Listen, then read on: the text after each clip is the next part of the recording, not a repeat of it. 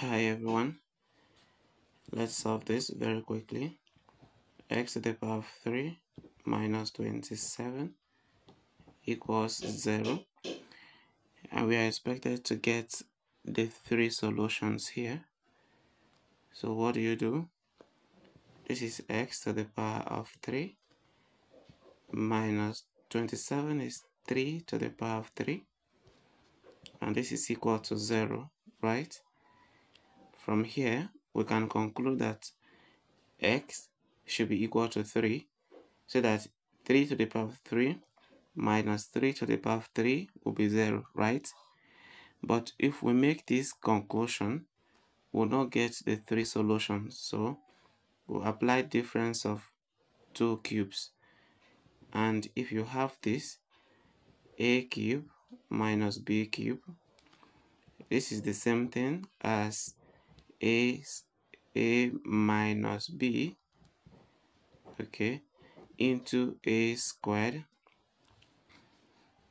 plus ab plus b squared. Okay, so that if we proceed from here now, we are going to have a minus b will become x minus 3. So we write x minus 3 here. Then here a squared is x squared plus ab is x times 3, that is 3x, plus b squared, which will now be 3 squared, and that is what? 9. Okay, so we would equate this to 0 because we have 0 over there. Now we are multiplying both of them to get 0. So we apply 0 product rule. Okay, 0 product rule. Right? So to do that, we'll now say that it's either x minus 3 is equal to 0, or x squared plus 3x plus 9 is equal to 0. Now this is a linear equation, what we have here. So if you solve it, you have one solution, and this is quadratic. If you solve it, you're going to have two solutions. So our x is 0 plus 3 from here, and then x is equal to 3.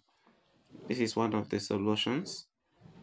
Now to get the others, let's bring this to the left so that we'll have x squared plus 3x plus 9 to be 0. And then what do we do from here? This is quadratic, so let's use the formula for this. And the formula, we have a, which will be 1, the coefficient of x squared. We have b, which is positive 3. And then our c is equal to 9. That is the constant over there, right? So what is the formula for quadratic equation? X is equal to minus b plus or minus the square root of b squared minus 4ac, divide all through by 2a. So once you know the formula, the next thing is to substitute into the formula. So our x will now be minus b, which will become minus 3. Then plus or minus, we have the square root of b squared, which will be 3 squared, minus 4, a is 1, and c is 9. So multiply by 1 and 9. So 4 times 1 times 9. Then we divide it by 2 times 1. Now x from here is equal to minus 3, plus or minus, we have the square root of 3 squared. What is 3 squared? 9. Minus 4 times 1 times 9, that will give us 36. So we write 36 over here. And then we divide the whole of this by 2, right? let's continue. So our x from here will now be minus 3 plus or minus the square root of. Now here is one mistake that learners can make. They'll be tempted to find the square root of 9, then the square root of 36 before subtracting, but that will not be correct. Okay, the right thing is to simplify. 9 minus 36, that is minus 27. So now you can find the square root of negative 27. So we'll divide all of this by 2. Okay, so if we proceed, we're going to have x to be equal to minus 3 plus or minus. We have square root of 27. You can see that I left out the negative, so I can pick the negative and multiply it. Okay, multiply by square root of negative 1, so that this will be divided by 2. Okay, let's continue over here. Okay, we got x to be equal to negative 3 plus or minus square root of 27 multiplied by square root of negative 1 divided by 2.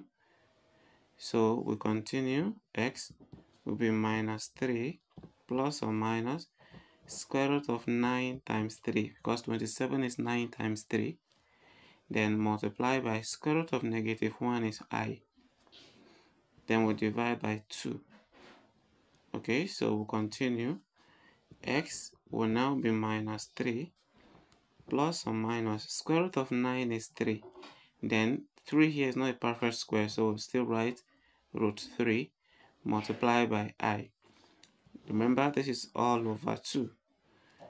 So the next step is to rearrange so that x will be minus 3 plus or minus 3 times I, that will be 3I. Then we have root 3, divide all through by 2. Now let's get the 3 solutions. Okay, so the first solution, we call it x1, that is 3.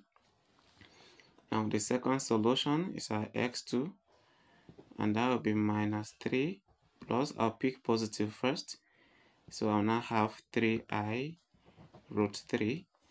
Everything is over 2.